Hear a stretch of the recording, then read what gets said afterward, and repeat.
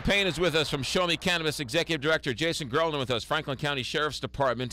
Tonight, the Ethical Society, 7 o'clock. They're going to have a debate on the legalization of cannabis in the state of Missouri. John Payne, we'll start with you.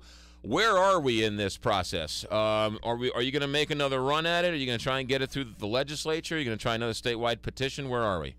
Yeah, we're definitely going to make another run at it. The question is whether that's going to be in 2014 or 2016.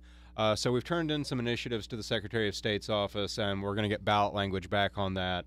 And then we'll do polling on that ballot language, and that'll determine whether we move forward in 2014 or, sort of shelve it and wait till 2016. What are you hearing from the elected officials and leaders in the community about this? Well, a lot of elected officials often like to lead from behind, and so a lot of them don't really want to discuss it.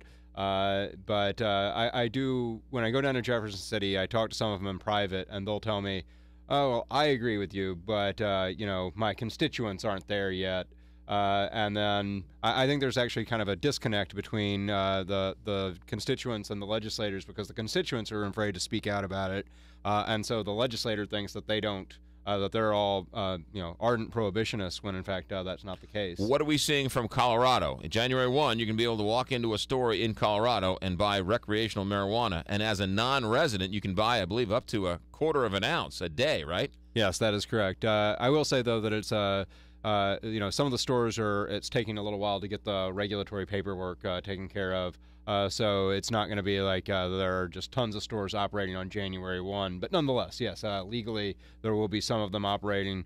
And so it's a little preliminary right now to know a whole lot because, most of the numbers that come out on an annual basis. Right. And so we don't really know, like, what's going on with, say, traffic deaths or with teen use rates. But those numbers will be coming out fairly soon, and I'm excited to look at them. Jason Grellner, legalizing marijuana. You must get asked that question quite often in your job. We do. We talk about it not only as a part of the job, we talk about it as part of drug court programs, we talk about it as part of rehabilitation programs. It's a topic that circulates quite often. And your thoughts? My thoughts are that we have to look out for the kids. I know that John Payne and Show Me Cannabis constantly say we don't want it with kids. We're going to do everything we can to keep it out of the hands of kids. When you decriminalize, legalize a substance, you're basically saying it's safe. And this isn't a safe product. And what kids are going to hear is safe. And what they're going to see under the legislation that I've read that they've put forward is the ability to grow it in your own home, the ability to have up to 72 ounces, 4 ounces of raw materials. In Colorado, they're allowed, I think, to grow 6 plants. Missouri, some of the legislation. Now, let me tell you, there's 9 or 10 different things brought forward that are at the Secretary of State's office. I think there's actually 16 now. 16. So 16 different bills that are going to work their way through? The initiative drafts, they have slight different variations because we want to see what the differences in polling results would be for some of the small changes. Gotcha. And these are 16. Many of these initiatives are to change our Constitution. These aren't legal changes as most people would think of going through the legislature. This is going to become a part of our Constitution so that they can't be touched by the legislature in the future. Mm-hmm. You've been on the front lines. You've seen the devastation of the drugs.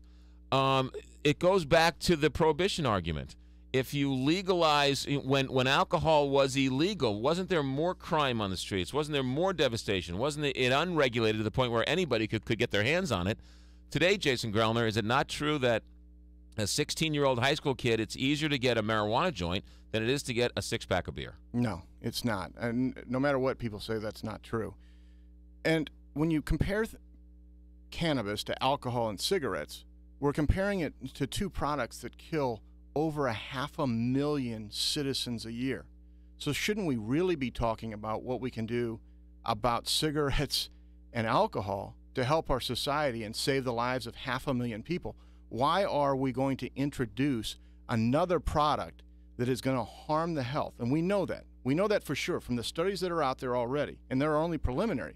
We haven't delved deep in it. We don't have years of studies to look at. But the studies we're already seeing regarding cognitive abilities in the brain, short-term memory loss, schizophrenia, and other mental diseases and disorders, and IQ loss. IQ loss of if youth start too early with marijuana of 8 points can drop somebody from the 50th percentile to the 30th percentile. And then these individuals are going to grow up to have children of their own and try to parent, now being in the 30th percentile of IQ.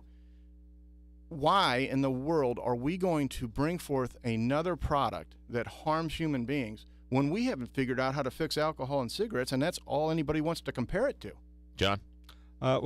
First of all, I would say that it's not. We're not bringing forth a new product. The product is here, and what we're doing now isn't stopping anyone from using it.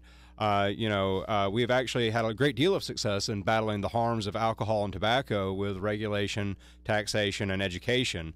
The rate of cigarette smoking has dropped by over half since the 1960s, and now high school seniors are more likely to use cannabis than to smoke cigarettes. Well, and that's because after the court cases regarding cigarette smoking that went on in the 80s, the manufacturers were called to the table and said, shame on you. You're marketing to children. You're making sure that you start with the youth smoking, because so many people are going to die if you have to start young, because they're going to shorten their lives by 30 years. And so it's not as easy. Prohibition does work. The highest number of users in the United States was in about 1974, when nearly 15% of Americans were using some sort of illegal substance, and the main part of that was marijuana. Those numbers dropped during the Reagan era to less than 7%. It was about 6.6 to 6.8% during the Just Say No campaign. When did they start to come back up again? 1996, when states like California and people like NORML and the Marijuana Project started talking about marijuana as medicine. And we've already seen what medicine can do. We see that with prescription drug abuse, one of the most regulated industries that we have, regulated from the minute it's manufactured all the way through the doctors and the pharmacists. We've seen what regulations do. I would say that, in the 1970s, it was still prohibited. In fact, the laws were even more stringent. The laws have moved in a more lenient direction since the 1970s. But yes, the peak of drug use in this country occurred when you could actually, it was still a felony to even possess any amount of marijuana in many states at that time.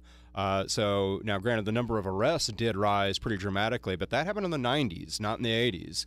And drug use actually ticked up at the same time that the arrest rate did. So I think the evidence is pretty clear that prohibition is not having much of an effect. So I think, and actually the people that I think you are deterring aren't so much deterred by prohibition as probably people that are getting drug tested. I think you're mostly deterring people that are adults and have jobs. Because kids and adults alike both say in surveys the number one reason that they don't use marijuana and illegal drugs is because it's illegal.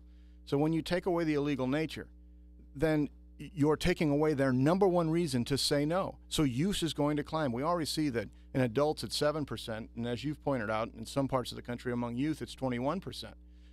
One of those areas being Colorado, that's at 26%, above the national average. Actually, they were below the national average last year. Colorado was below the national average? Not the paperwork that I have from Colorado. Not in Boulder. Yeah, maybe not in Boulder. I don't know specifically about specific cities, but medical marijuana is interesting. There's an alderman in St. Peter's who is battling the effects of cancer and has a hard time eating and is afraid he might starve to death. And his doctor said, you know what, do what you have to do, smoke a little marijuana, get your appetite back.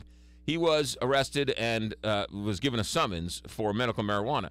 Don't you think, Jason, that's a little too far? And if his doctor and him agree that smoking marijuana helps him eat and that combats the effects of whatever treatment in his cancer, shouldn't he be allowed to do that?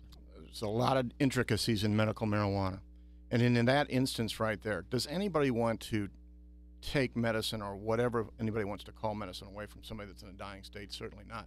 But when you look at what medical marijuana really is in the United States, above 90% of the medical marijuana users in the United States, among the 17 or 20 states that have medical marijuana, are white males between the ages of 25 and 35 with no known disease state, a history of criminal activity, and a history of drug abuse. It's not those people. Those people are the oddities. Are few and far between. Few and far between. Right. Now, to say that, he's battling cancer already. We know that the number of carcinogens and hydrocarbons in marijuana smoke is higher than those in cigarette smoke. So if we're curing him of one thing but killing him of another, what are we doing? Why are we not allowing this drug to go through the normal chains of the FDA? We already have 3 approved marijuana drugs on the market, including a THC drug, which is supposed to help with appetite, that you can take as a pill form and not smoke. We have 4 more that are going through the last conditions of the FDA. In what world, and where in the United States history have we ever legislated medicine without going through the FDA's process of making sure that it's safe, that the dosage is secure, that the synergistic effects with other medicines are taken care of? Well, I would say the reason that is the case is because the DEA holds it as a Schedule 1 substance. So basically, the federal government has outlawed research on it. Really, you can because only, they gave you can out only over get research. 3,000 permits last year for doctors to work on the Schedule 1 drug.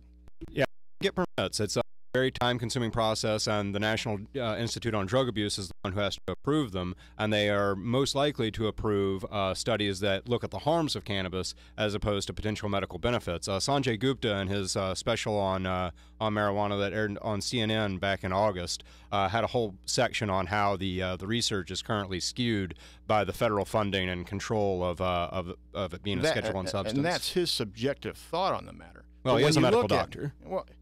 But when you look at the medications that are coming through the FDA and following through with that process, we're getting safe products that have medical usefulness in the same way that we do with opium. You don't see people smoking raw opium as medicine.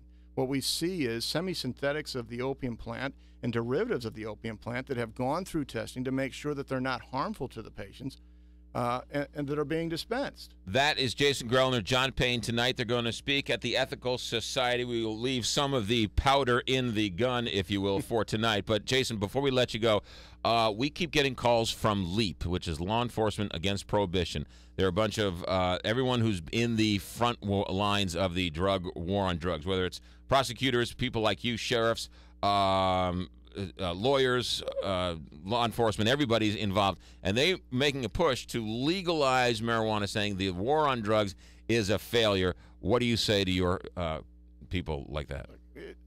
Any profession in this country is made up of the members of its society. I don't care if you're talking about doctors, firefighters, police officers, religious faculty. I don't care who it is. So if a certain percentage of the United States, and I'm going to tell you it's a very small percentage of the United States, is in favor of legalizing marijuana, then there's going to be a certain sector of our profession that's in favor of legalizing. I'm sure there's a certain sector of doctors, a certain sector of ambulance personnel, firefighters, whoever it may be, that's in favor of it. But they're not the main body of law enforcement, and they're not the individuals that are speaking for law enforcement. They're speaking for themselves. I can tell you that the National Narcotics Officers Association, that the Police Chiefs Association, the National Sheriff's Association all came out against Eric Holder recently with his complete disregard of federal law and how he's going to pursue legal ramifications in the state of Colorado criminally and Washington State. They all came out against him for saying he's not going to enforce state law or federal law. When in the world did the executive branch decide that they could overrule both the judicial and the legislative branch? That's Jason Grellner. More tonight, 7 o'clock, Ethical Society of St. Louis. Be one of the first 420. You'll get a seat. Otherwise, you'll be reading it in the notes the next day. John Payne, Show Me Cannabis, thank you very much for coming in. Merry Christmas to you. That's Jason Grellner, Franklin County Sheriff's Department. Jason, be safe out there, and Merry Christmas to you and yours. Merry Christmas to you and yours, too. 936 here, Big 550 KTRS. Want to get